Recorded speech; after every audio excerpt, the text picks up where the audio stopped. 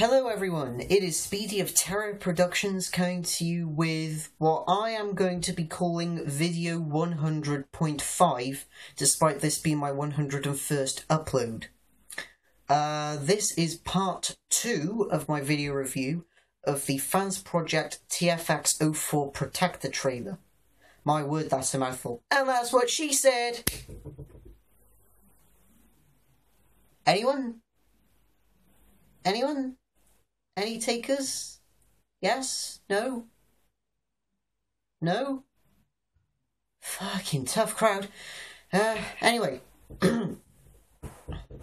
Jokes and whatnot aside, where we last left off with this review, I did some vehicle mode and robot mode before and after height comparisons.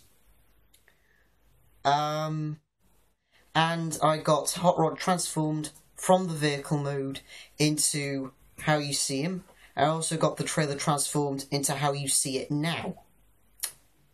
Now, as I stated at the end of part 1, this trailer does have a lot more secrets attached to its chassis. But I'm actually going to put what's left of the trailer aside for the minute. And I'm going to focus on the articulation of the Protector. But the first thing I'm going to do, before I cover the articulation, is I'm going to remove the two guns that I left Rodimus holding. Said guns being Sidearm and the Photon Eliminator. So, here we go. In regards to articulation on the Fans Project Protector trailer, in its robot mode anyway, there is actually quite a lot of articulation that has been added to an otherwise well-articulated figure. Something's just popped up on my phone, excuse me. But yeah, so again, in regards of the standard robot articulation, in regards of the head, you've still got the basic swivel joint of the noggin, but because of the way the Rodimus Prime head sits on the Hot Rod head, you do get some up and down movement, which is pretty cool. The arms, other than the ball joints that Hot Rod's arms are already on at the shoulder, there is now also a ton of new articulation. Like, for example, the arm will move in and out at the elbow, the arm will rotate from the elbow, and the arms actually have, if I can just get this to work, not one, but two elbow joints, as you can see there. Now, I should point out this second elbow joint here is only due to transformation, but in some poses it is actually surprisingly efficient. Again, still nothing in the waist, which is a bit of an upset, because realistically speaking, there is no excuse for there to not be a waist joint on the Hot Rod figure. The legs, they can still go forwards, they can still go back, they can still bend at the knee, and they can still rotate at the knee. And of course, they can also go in and out from the waist as well. But you also get an ankle tilt, which is really effective for, like, wide-legged stances with the Protector, as I shall now demonstrate with a classic gun-wielding pose. So yeah. So that's pretty cool. That pretty much covers the Protector trailer, or the Protector armour, in regards of the new articulation. Now, as I stated a couple of minutes ago, the trailer has more secrets to its chassis than just providing Hot Rod with a bunch of new armour and the half-ass tank mode. So what you want to do first is remove the flame from either cannon, flip up the little pilot saddle. Take these two back panels here. You want to rotate them out as so. You want to come to the support foot here. And you just want to yank that down as so. Kind of this red and silver section here. Pop that up. And you get a little roller unit, which I shall go into more detail later. Anyway, you take this red section here, flip that up into the cavity. Then you can take the control saddle if you want and flip that back down. It was originally here, and then when you flip it down, it goes to there. And then what you want to do is you want to come into these two cavities here along the side. And inside said two cavities, you will find a pair of blast shields. And this is the trailer's mobile battle bunker. And the first really cool thing about it, to be noticed, is that if you look at it from above, it does have a crossbow motif, which is actually pretty damn cool. So yeah, and I mean, like, it's only on like the 1 foot, but I can knock it to the side like that and it will still always get back, which is pretty damned impressive. And then just again for another height comparison, the target ridicule here is still the highest point, and it comes up to Rodimus's shoulder, which is actually pretty goddamned impressive, to be honest. Now then, during the transformation, you saw this cheeky little chappy drop out of what was left of the trailer. Not now, Bethan, I'm recording! Apologies. But yeah, during the transformation, you saw this little roller unit drop from the chassis of the trailer. And this guy is full of wheels. Believe it or not, he has 12 of the buggers. 4 on each axle. And the really nice thing about these wheels is that they are actually separately articulated, which is a really, really nice touch. But yeah, and of course, all 12 wheels, despite being individually articulated, all 12 of them do spin. And as you can see, he's got a kick-ass design with a kick-ass colour scheme. And right there, underneath that canopy, you can see a very, very nicely painted engine block, which is pretty damn awesome. And of course, on the back, you've got a port where you can take the fling missile from Hot Rod's handgun, and that can just store up his tail, as so it now looks like he's got a blue nitrous fart. But that's pretty cool. Removing that real quick, you then look at the top, you've got this port here. This is a 5mm port, which can be used for, we'll say for example, the handle that Rodimus holds sidearm with.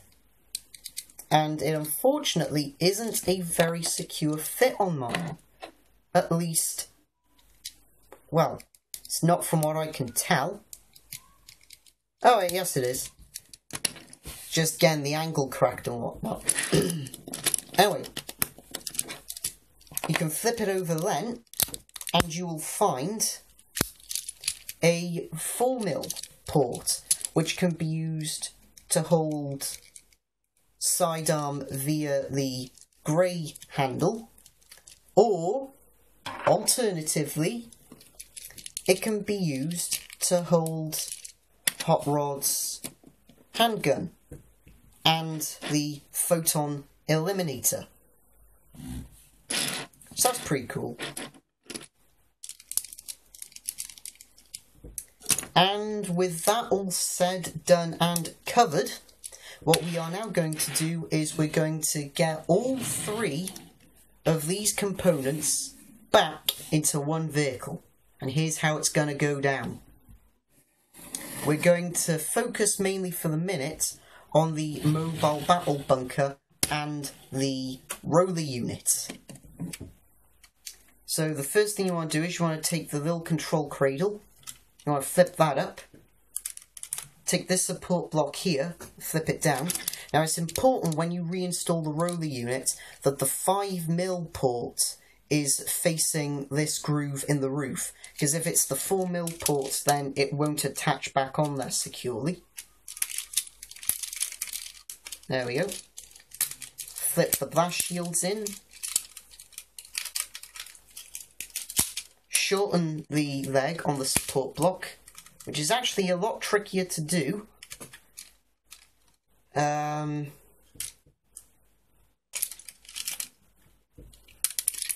Take these roof panels here, flip them around,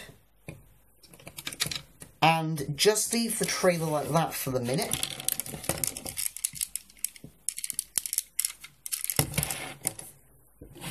You then want to come to the protector, and what you want to do then is you just want to start stripping the hot rod figure of all the protector armour, and pretty much just get him back into his hot rod robot mode.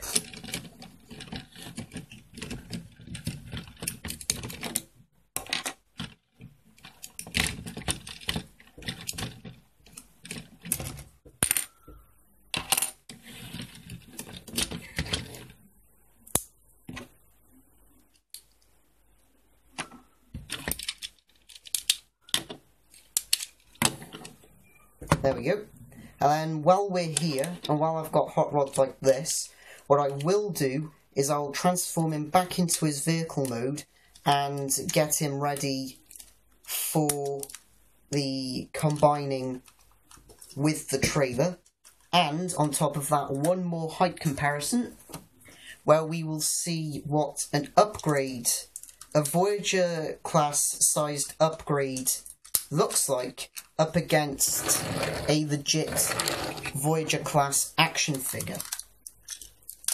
That was the figure I just showed you just then, is the Transformers animated Voyager class Optimus.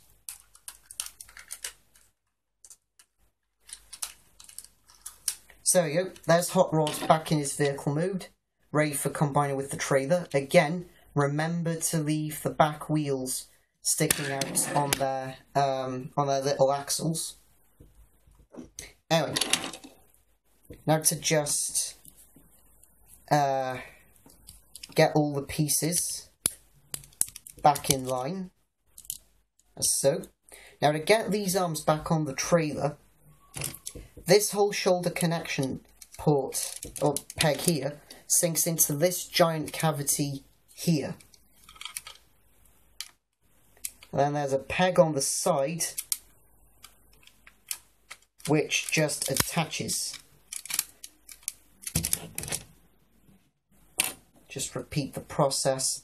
Very, very quick with the other arm, and I say very quick because I think I am actually hard pressed for time. I think someone wants me, hence why I got interrupted earlier.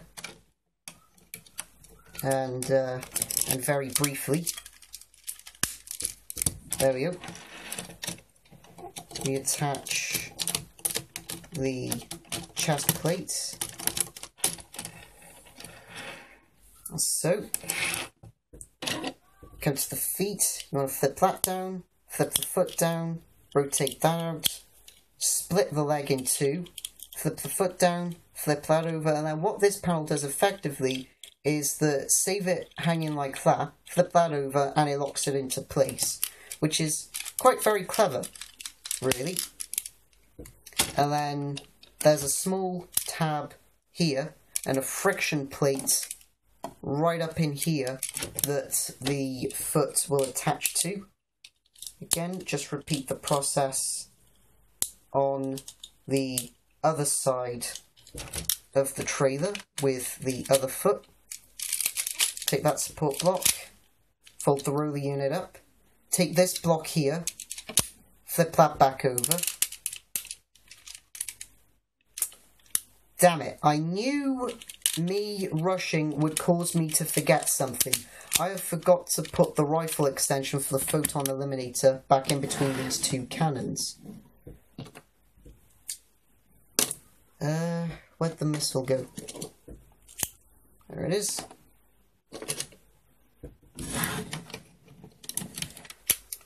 Come on, Ingenuity, don't let me down now. There we go.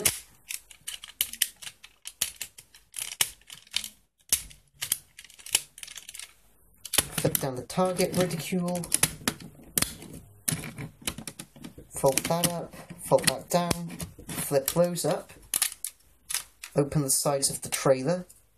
Take the fin extensions. Plug those in place.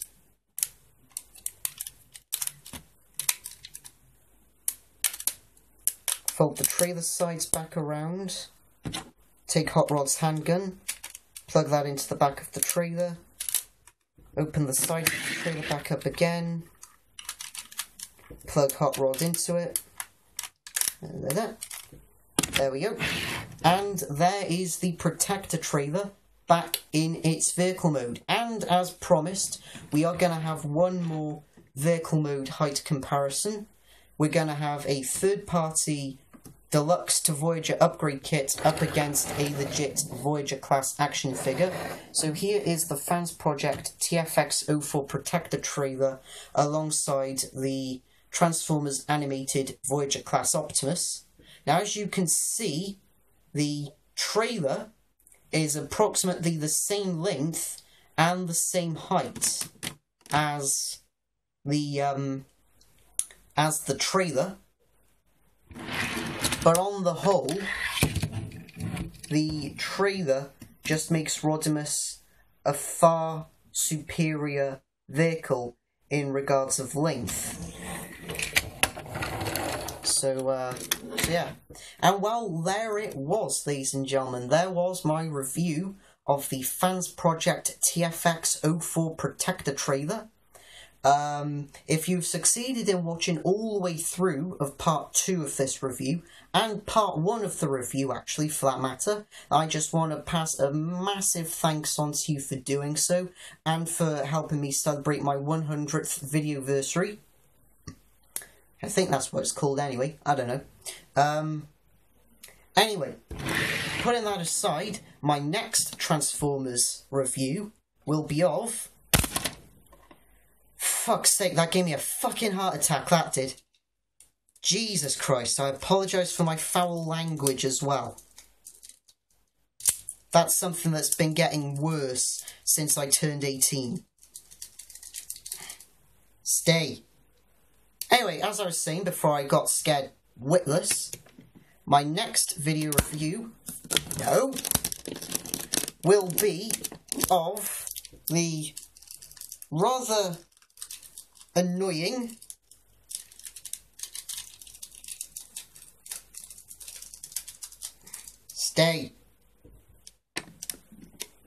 will be of the Movie 1 Deluxe Class Bumblebee.